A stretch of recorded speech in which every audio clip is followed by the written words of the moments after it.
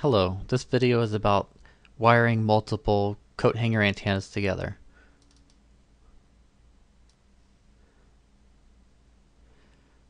First, we're going to look at a basic coat hanger antenna design.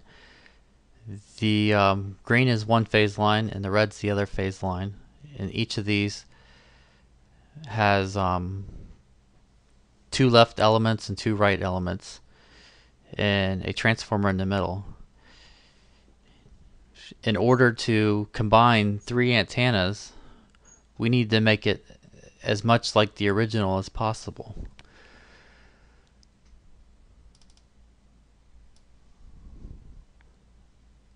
So this is the diagram of how to combine three antennas. These holes here you can use to mount the antenna to the wood,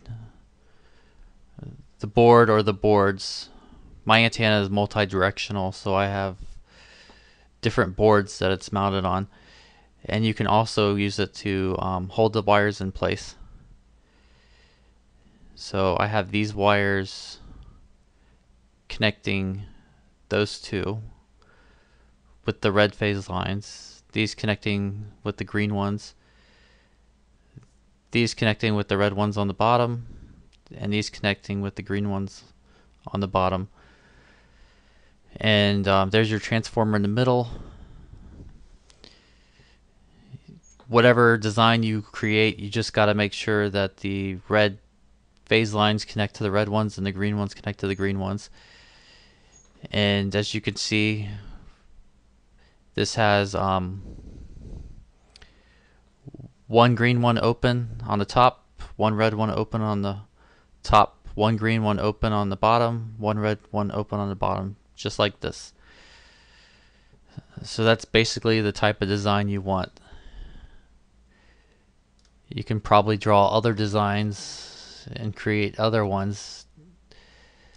This would be a hooking up two antennas together.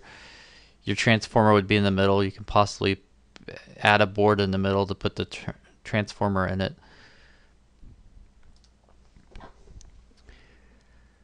My antenna is not hooked up correctly. This is how my antenna is hooked up. It's not your typical clothesline, and I have it hooked up this way instead of the correct way.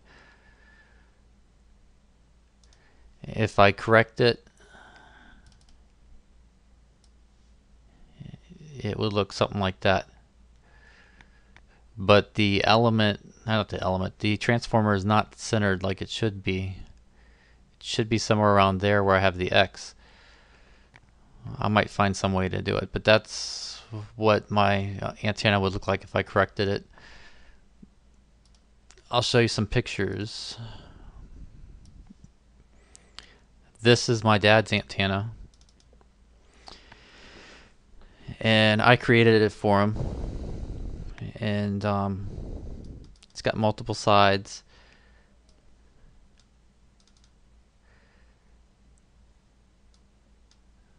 There's the top of it and the bottom of it, and a nice angle. When we scanned for stations, we found 2 analogs and 42 digital stations. And there's where it was outside when we scanned for stations. There's my antenna. I added a mount for it so I can mount it to a pole. And I got 35 stations last night because channel 24, 1, 2, 3, and 4 goes off the air around midnight, but this morning I can get 39 again. And this is my basic multi-directional antenna, the one that I created first before I created any of the other ones. Well, that's it. I hope you enjoyed my video.